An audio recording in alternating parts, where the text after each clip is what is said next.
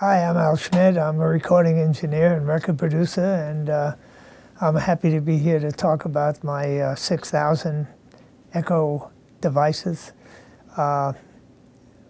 We use these things all the time. I'm doing a record right now with Gloria Estefan, big string orchestra, and the 6,000 plays such an amazing part in enhancing the sound of what we're doing with this beautiful orchestra.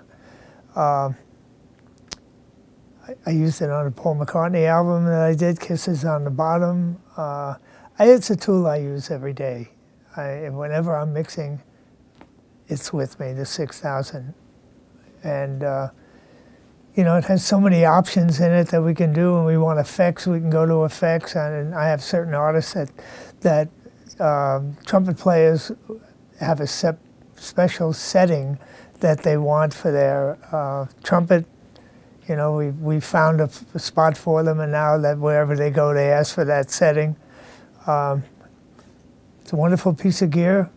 If you don't have one, you should get one. They take good care of it too. Whenever if I have any problems with it, which I can't remember ever having any, but I know the guy to call that come and fix it for me. I love it. It's one of the first things I set up when I'm mixing.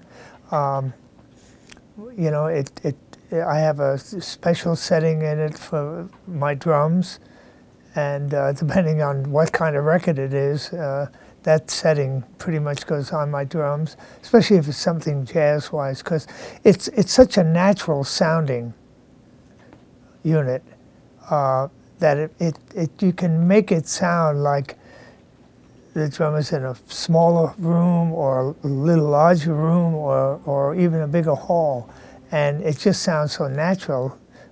It sounds like he was actually in one of those halls.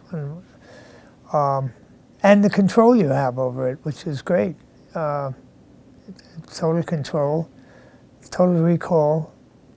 Well, when I track, I don't use any EQ at all when I track. I do use monitoring echo.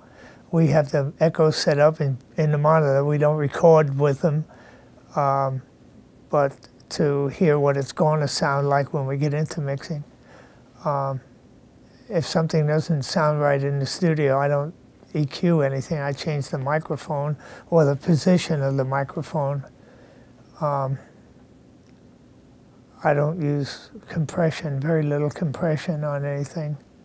I try to keep the records I make as natural sounding and as close to what's happening in a room as possible.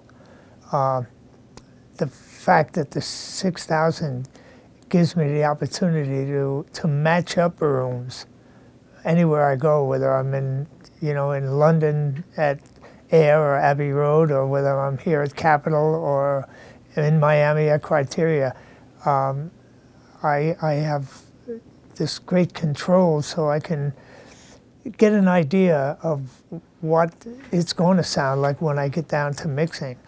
So the echo is a big part of that, and how it's used. We do use some delay on echo and so forth, but pretty much not. Pretty much I use what's in the unit. I don't deviate much from that. The monitoring echo that I use when I'm tracking, I use the 6,000, and so I set it up so I can simulate what it's going to sound like when I'm mixing. But we don't print it because I have a unit here, and I'd rather have everything dry and be able to change what I want later on. You know, if I print it, I'm stuck with it, so I try not to do that. Whenever I travel, it's either I take it with me or I make sure that where I'm going they have one. Yeah, it's the #1 tool in my arsenal. I mean, I don't do anything without it.